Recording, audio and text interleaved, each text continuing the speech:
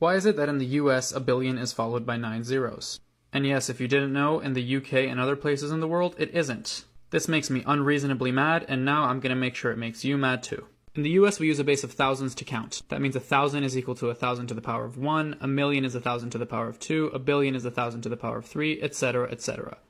But there's a huge problem here. If we just look at the prefixes, mi is 1, bi is 2, tri is 3, quad is 4, and if you notice, our prefixes are off from our exponents. It's absolute madness. This quadrillion one really pisses me off. It's a terrible system and we should stand for it no longer. Alternatively, in the Old British, a million was their base, and so their number system looks like this right here. And the prefixes now match the exponents, as they should. But you might have noticed there are some gaps here, and we fill them in like this. 1,000 millions now becomes a milliard. 1,000 billions becomes a billiard. And we maintain the consistency between the bases and the prefixes. In a more perfect world, a billion would have 12 zeros, and a milliard would have 9.